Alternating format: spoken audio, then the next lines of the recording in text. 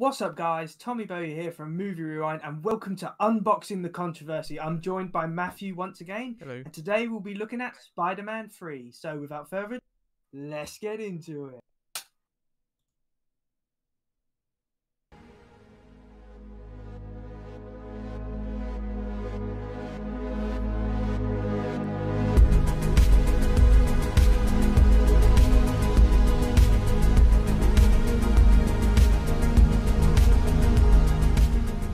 So, Spider-Man 3 was released in 2007. It was directed by Sam Raimi and stars Tobey Maguire in the main role.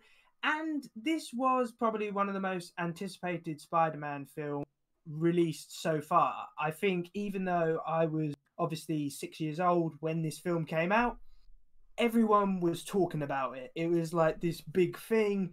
And today it is the second highest grossing Spider-Man film.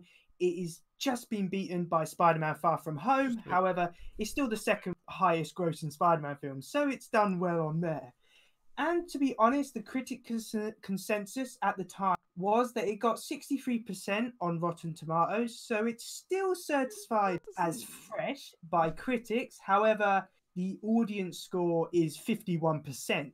So this film is obviously quite controversial, considering quite a large proportion of film goers really didn't like this film. Now, I first saw this on DVD with my dad because I didn't get to see it in the cinema. But Matthew, I think you got to see it in the cinema. I went on my birthday dressed up as Spider-Man.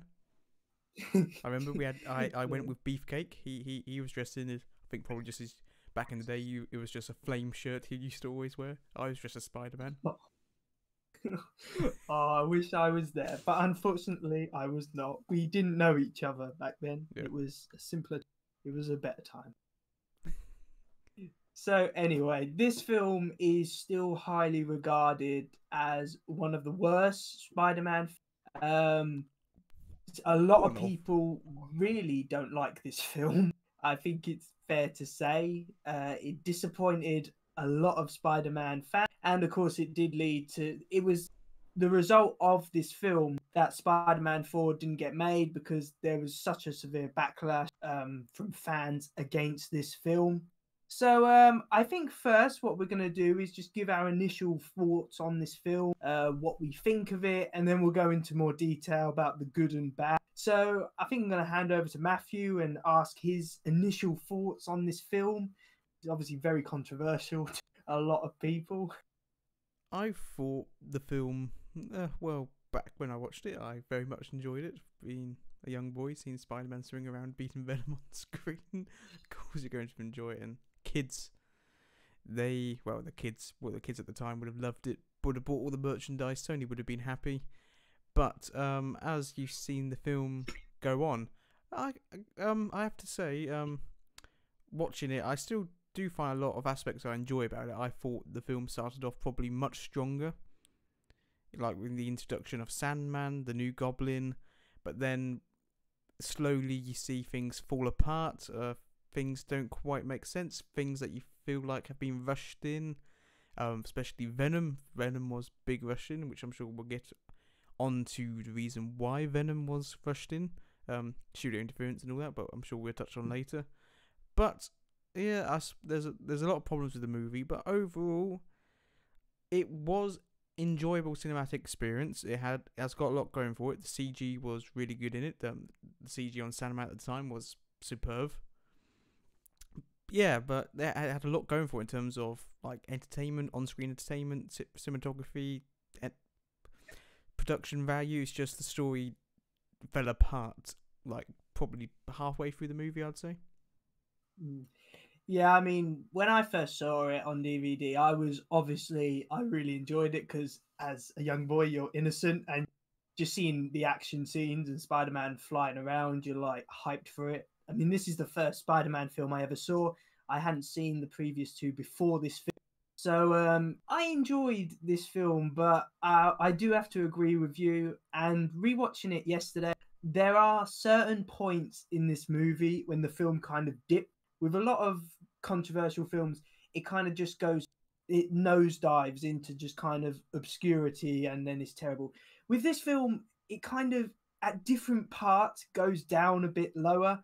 It's kind of like, I don't know. There was so much jammed into this film, and this film's only just over 2 hours long. So there's a lot of stuff they were trying to do in this one film. And I have heard that some executives working on this film actually wanted to have it in two parts.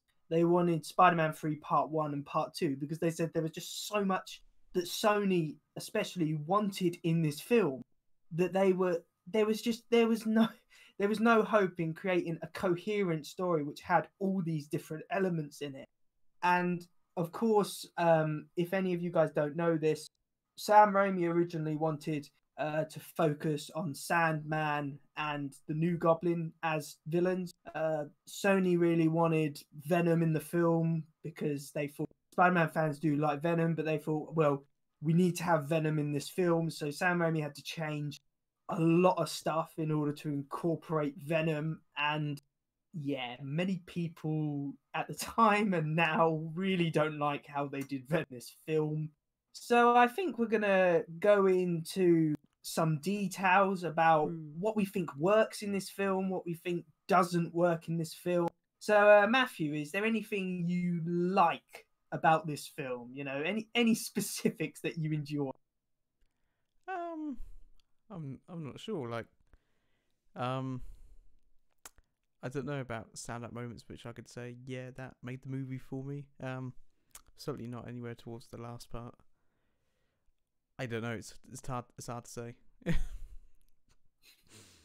I'd say when I rewatched it, I think the main thing I found, or when like the first part this film kind of goes down, is when it starts. Harry Osborn is kind of the villain, and you know he's the new Goblin, and he wants to attack and kill Peter Parker. And I thought that was actually okay because that followed on from Spider-Man 2. But then what happens? They have this action scene, and then he knocks his head and loses his memory, and that just feels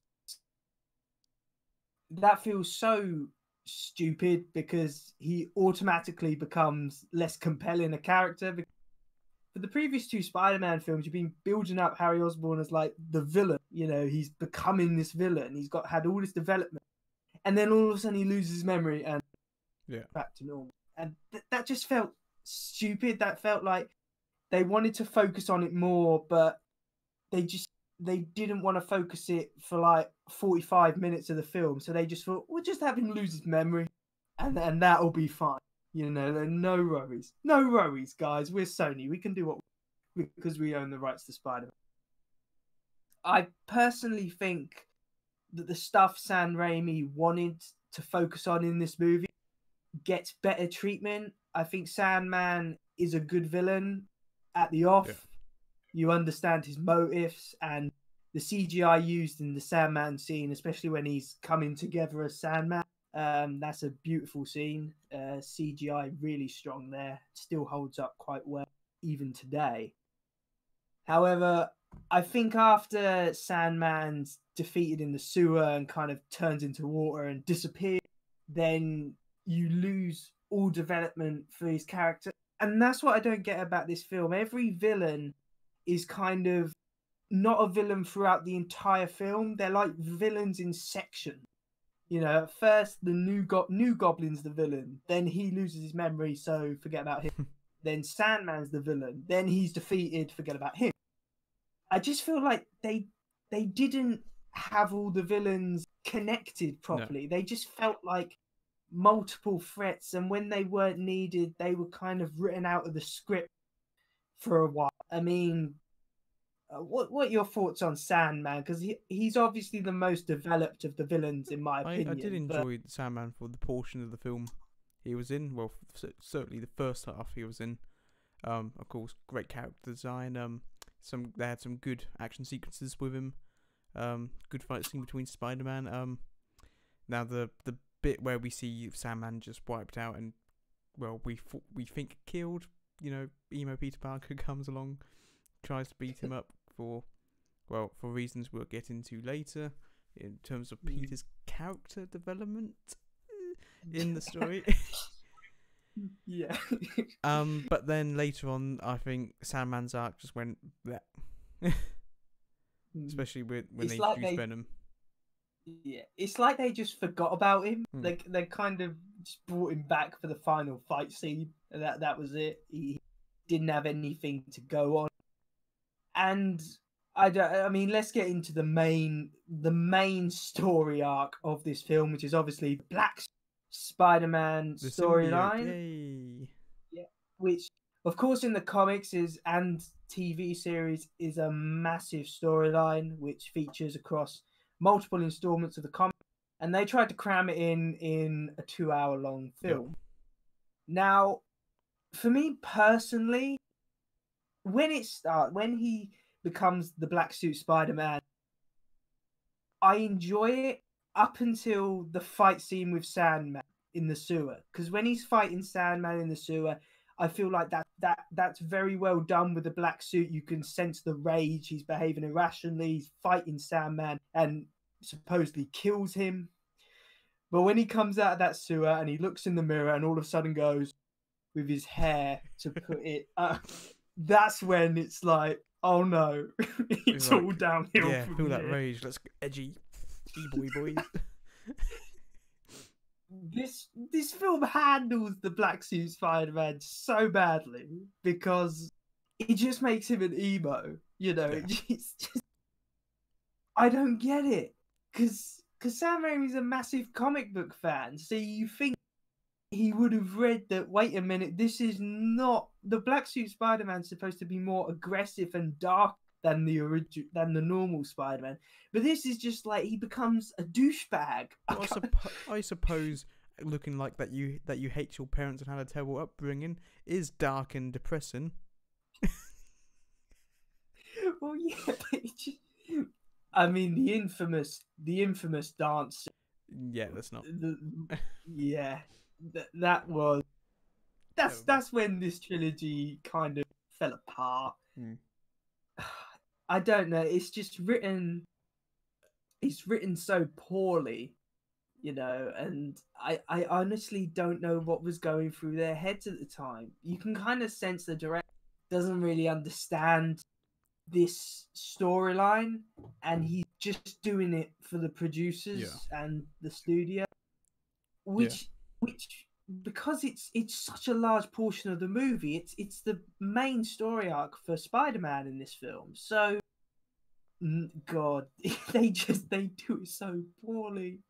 Oh yeah. And yeah, I mean the reasons why also pisses you off as well. Yeah, because I mean of the story Sam Raimi wanted to actually tell, we couldn't properly get to see. No, we couldn't see it. As I've already said, the Black Suit Spider-Man with fight with Sandman in the sewer, I enjoy. The fight scene between Peter Parker and Harry Osborn, I think, is done quite well.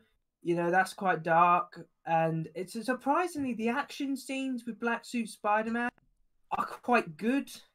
Yeah, but it's all the other stuff which isn't good. It's the stuff showing him darker just doesn't make sense. And to be honest, I didn't actually really like Peter Parker in this film. No. I found him quite they make him quite, even before he's got the black suit on him, he's quite unlikable. He's quite arrogant and up himself and thinks everyone loves him. I don't know, that just such a departure from the previous two films. It doesn't make sense to have him become that out of character. Yeah. I mean, and obviously, and I think you've got something to say about this, when they introduce Eddie Brock and Venom, it's just, I mean, Topher Venom Grace character development. Okay, technically Eddie Brock has a reason to dislike Spider-Man because he lost his job. Yeah. Yeah. That's apart from that. Yeah, there's no character development to Venom whatsoever. He's just suddenly depressed Eddie Brock sitting there going, I can't take photos of the Daily Bugle no more. Sad, sad, sad. So somehow he's at the same church and the right convenient location as Peter Parker was at the time. Yeah, very Somehow. convenient. And then he gets the symbiote. This portrayal of Eddie Brock, I don't think was a good one at all. Like that's not Eddie Brock. I think Topher Grace is a good actor. Yeah. I'm not criticizing the actor, but he was miscast. Hmm. He shouldn't have been cast in this role. You know, Eddie Brock's supposed to be a bit more like Tom Hardy. Yeah. You know, a bit more. Bit more to him. I don't know. The Eddie Brock in this film is just like blames Peter Parker because he found out he was faking a photo, and it's like, well, I'm sure after a while everyone would have been able to figure that out. You know, there must be professionals out there who would realize that's obviously a fake photo. So I don't know why you thought he was going to get away with this. It just seems stupid. And obviously, when he becomes Venom, the design is all right. You know, it looks okay. Good. But what is Venom? Venom's just like this guy that fights Spider-Man. That's all he is. There's nothing else. And half the time, especially in the final action scene, you don't even see Venom's face because it just kind of disappears and it's Eddie Brock's face. It's like, and that pissed me off because it's like, right, if you're going to give us a bad Venom, at least give us a well-designed Venom. Don't just kind of clear it off and, well, we're only going to show it for about 2 minutes. Made absolute no. Oh, this film, it's a mess. There seems to be so much going on, and nothing really kind of adds up. You know, when you make a film, the storyline is supposed to go coherently and kind of come together. Everything's supposed to come together. With this, it just doesn't. It's just like Venom finds Sandman and says, hey, do you want? We have the same enemy. Let's go and kick his ass. And Sandman's, despite Sandman, you know, just wanting to be with his daughter and only needing money, he then said, "Yeah, okay, I'll kind of hurt all these innocent people for no apparent reason." For no apparent reason. Oh, it's Have you got anything more? Yeah, Venom had probably more character development in the Spider-Man 3 game. Even though that was terrible. You obviously spend more time with it. Any more to add? Well, the reason for this film being such a mess is, of course, you'd think Sony would have learnt the lesson after this, but of course they didn't. It's studio interference of forcing Sam Raimi to do things he didn't want to do. It's fun fact that we would have got a Sam Raimi Spider-Man 4. In fact, Sam Raimi was actually on board to do it. He was developing. He was thinking he was going to have like the Vulture. I can't exactly remember, but he wanted like the Vulture as a villain. But then Sony came along again, wanting to interfere, saying, "No, put all this in as well." So at the end, Sam Raimi just left. And well, the big thing of this film was forcing Venom into this story.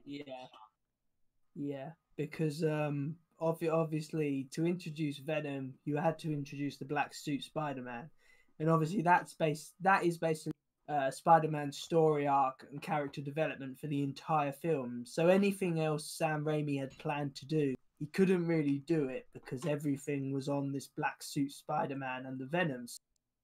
Now, as you said, Sam Raimi was planning on doing Spider-Man 4. He was actually, I've heard rumors that they were actually planned to do Spider-Man films up until Spider-Man 6. They were like planning 3 more films. Yeah. I think, and you're right. I don't know why Sony all of a sudden started interfering, because with Spider-Man and Spider-Man 2, they just let a director and a production team make a film, and it was successful because you allowed the director to have a free hand and just make magic. With this film, it's like Sony weren't confident that Sam Raimi could pull it off again. They were like, "Well, we need more stuff money. in there." They wanted to make more money.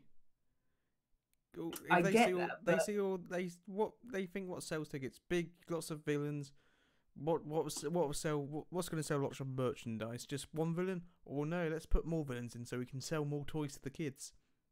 Yeah, It's all yeah, that's a good point there. But the problem films which have multiple villains in, especially three villains, are usually good because there's just too many villains. yeah, But the reason the first film and the second film work so well is because you only have one villain, yeah, and the villains are well developed. You understand their mode, and they're seen quite a lot. With this film, none of the villains are really present throughout the entire film. As we've said, Sandman disappeared. Harry Osborn is kind of knocked unconscious. And by the way, on a side note to that, why the hell did they make Harry Osborn New Goblin? He should have been the Hobgoblin. That would have been a great opportunity, especially as in the opening scene where you go in through his lab. There's like a Hobgoblin mask sitting right there. It's like, why couldn't they have just made him the Hobgoblin? Why did they have to make him New Goblin? I think personally, I think the design of New Goblin is pretty crap. It's bland. yeah. It's not got anything to it. It just looks average. I can't even see kids picking that up He just looks as a like he's going snowboarding. Yeah, Doesn't look he does. intimidating. And then, as we said, Venom just shows up at the end. It's like, hey guys, action scene because Yeah, I we didn't need to have feel an no action scene. proper stakes with Venom, to be honest. No, Or he's emotional just stake kind of whatsoever, there. apart from, we got to save Mary Jane, the damsel in distress. Yeah, we got to save Mary Jane Watson again for the third time. That And was I'm the only pretty sure stake that there was. Yeah, but Like, I'm Venom pretty sure wasn't that this Kirsty... big overarching villain that was gonna cause like death to like hundreds of people, cause like a big event. It was just, oh, he's going to take Mary No. Jane away again.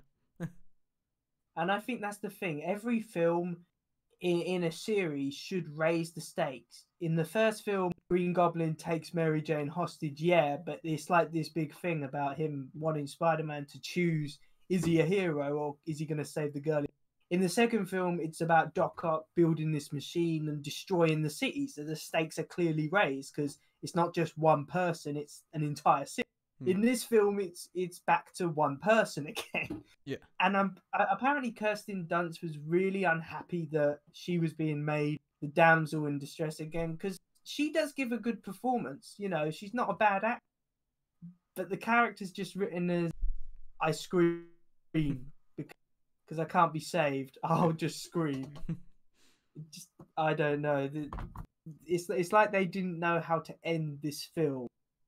It's like we have all these components, we don't really know how to end it, so we're just gonna kidnap Mary Jane again, and then have Spider-Man and Harry team up to fight the villain. Yeah. This isn't the worst Spider-Man film. I have seen worse. I've seen worse. Trust me, I have seen worse Spider-Man films. And it's still got a very unique style. Of course, it's set in Sam Raimi's Spider-Man universe, so you cannot say it's not unique. And as you said, you know, you can't say some of the villains aren't exactly like the comics. Sandman, you know, designed just like out the comics. There's just studio interference led to this film having too many villains, and I think that just caused problems. So I think now we're going to talk about why this film is so controversial. Why do some people? Because obviously some people really love this film, and in the last few years, you've really seen a lot of people look back and say this film was not that bad. It was actually quite good. We enjoyed. Do you think they've actually got a point, or do you think it's just like nostalgia or? Oh, look, it's Tobey Maguire Spider-Man. He's great. He's the best Spider-Man ever. You know, we've got to love this film. So, what are your thoughts on that? Probably because they don't want to tarnish the films that came before it. Because when you had what is probably deemed one of the best superhero movies of all time come before it, yeah, it's hard to accept, to swallow that pill that you're the best, like one of the best superhero films of all times, just being preceded by a pile of dog shit. I think some people have got a point because unlike the Amazing Spider-Man 2, and it's not set in. It's not trying to build up other films. You know, you could even say Homecoming and Far From Home are referencing loads of MCU Yeah. films, are kind of in that universe. Spider-Man 3 is its own film. It's not trying to build up another film. I mean, you can't say this film is trying to build up Spider-Man 4 because it's not. It's just trying to be. It's just a film. Yeah. Whether it's a good film or not is another thing, which I personally think it's an average film. There's a lot of good there's good elements in it, but it just can't get together with the story. The story and plot is the main problem for this film. Yeah. I think you're gonna see more people look back and say this film's great. Personally, because those people have never really liked the MCU Spider-Man films, and they're not happy that they're not happy, you know, that Iron Man's in their Spider-Man film because they just want Spider-Man there. That's the MCU for you, though. Of Yeah, world that building. is the MCU. And this came from a time of cinematic universe building as well. Yeah. I think that's why some people like this film, because it was before a time of cinematic universes where they were just comic book films. You could just watch them and not have to worry about anything else happening in the universe. And as you see, you're probably right, because this film came after Spider-Man 2, people just struggled to accept that this ended the trilogy on a bad note. I think when you've had two of the films before this, which people consider, you know, some of the biggest comic book films of all time, you know, did loads for the genre as a whole. And then you've got this, which kind of did nothing for anyone. I think that's where you get the controversy from. So I think we're going to head into final thoughts. So good movie, bad movie, no view on it. It was alright. It was alright. Just they finished. It's a shame they finished a good trilogy on a bad note. Yeah, I'd agree with you on that. It's a disappointing conclusion. Disappointment. I can the only guilty thing I can say about it is I don't mind the final scene where Peter Parker's dancing with MJ and it kind of ends. I found it's like it ends. It feels quite final. It's not like they left it open for Spider-Man 4. It kind of ends, and you're okay with that. You're okay. It's ended, but it's not the way you wanted it to end. Not in the slightest. Yeah. So, thanks for watching this, guys. I hope you enjoyed it. This is the first installment of Unboxing the Controversy. It's a new series where we look at films which are very controversial and try and decide why they are so controversial, as well as give our opinions on them. I think in the future we might be doing the Transformers films, which that divides will opinion be fun. between story and entertainment values. Yes, but they'll be fun, especially for me, because as Matthew knows, we share quite different views on those films. I know you love the fifth one though. Oh yeah, that's groundbreaking. That film, really, the future of cinema. That's what that film's. Yeah. So please remember to like, comment, and subscribe in order to receive great and maybe even improved quality content in the future. I'd like to thank Matthew for being here, because obviously he didn't have to be. Without the pigeon again. No, we might see more of Pigeon soon. Who knows? He might be back. Who knows? Well, if I get bored again, Pigeon might. So thanks for watching, guys, and we will see you in another one. See ya.